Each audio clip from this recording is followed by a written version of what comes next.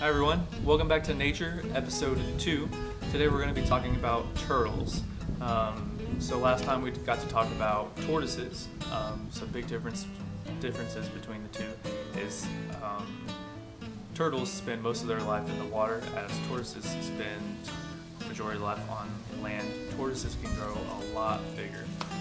So the turtles that we have today are Myrtle and Pebbles. They're both red-eared sliders.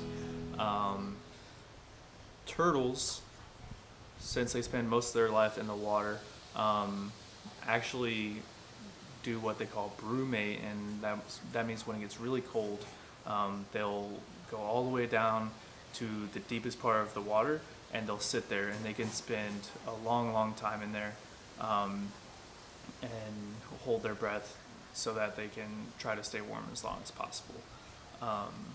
So let's go meet some of our friends. Alright, well, this is Myrtle.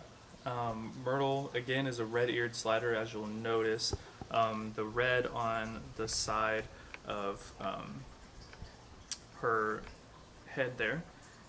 So a little known fact about turtles is that, like most reptiles, they are ectotherms. That means that their body temperature regulates based on their environment. So you'll see a lot of them will be outside in the wild basking on logs and rocks and stuff, and that's just to stay warm, because they need the varying temperatures to regulate their body. You'll know that their lungs are at the top of their shell. So if you were to flip Myrtle upside down, that would be pretty uncomfortable. She wouldn't really be able to breathe very well. At the bottom of the shell, these sections of the shell are called scutes. So red-eared sliders are actually native to this part of the United States and northern parts of Mexico. So these are the kind of turtles that you can find just in your backyard, whatever lake or pond is nearby your house, your neighborhood. You're most likely to find some type of red-eared slider, or maybe even a yellow-bellied slider. The only differences between the two is that the yellow-bellied slider isn't going to have red on the sides of their heads, and their belly is going to be more yellow. Out of all the turtles in the United States that are kept as pets, these are the most popular. Turtles like to eat lots of plants, algae, flowers. They really like dandelions.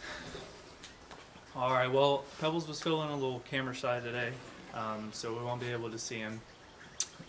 But just so you know, male and female turtles are a little hard to tell apart. You wouldn't really be able to tell until they're both adults. And adult turtles can live somewhere near 50 to 70 years. So we could have these turtles for a long time at camp. So that's all we have for you today. So stay tuned for another episode of Nature, and to leave a comment below and let me know what famous cartoon show we got the name Pebbles from.